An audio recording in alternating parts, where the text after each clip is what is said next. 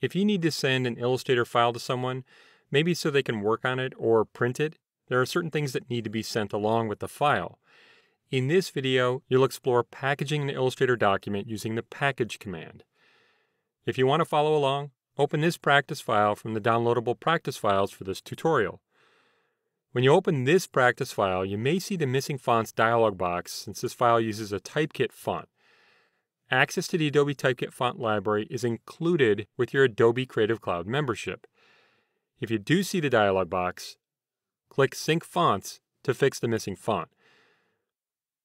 When the font is synced, you can click Close.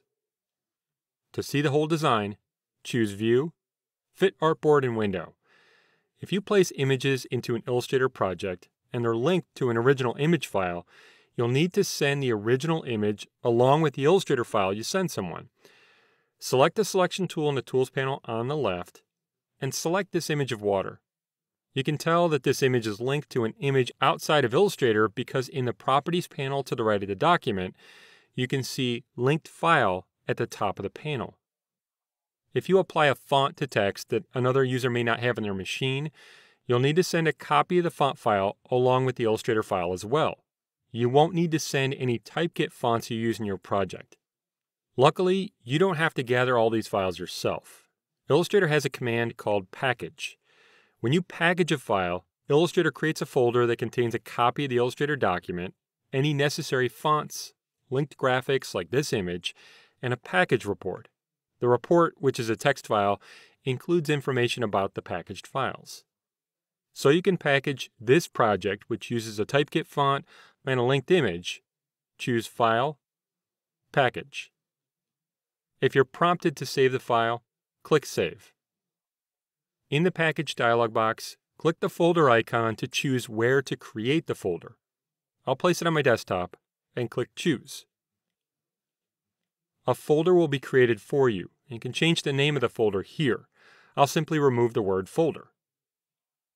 All of the links in the document will be found and copied into the folder it creates. Any fonts used in this document will be copied and placed in that folder as well, except for Chinese, Japanese, Korean, and Typekit fonts. When another user opens this file in Illustrator, they'll be prompted to sync any Typekit fonts used, like you saw in the beginning. Click Package to package the files, and then click OK.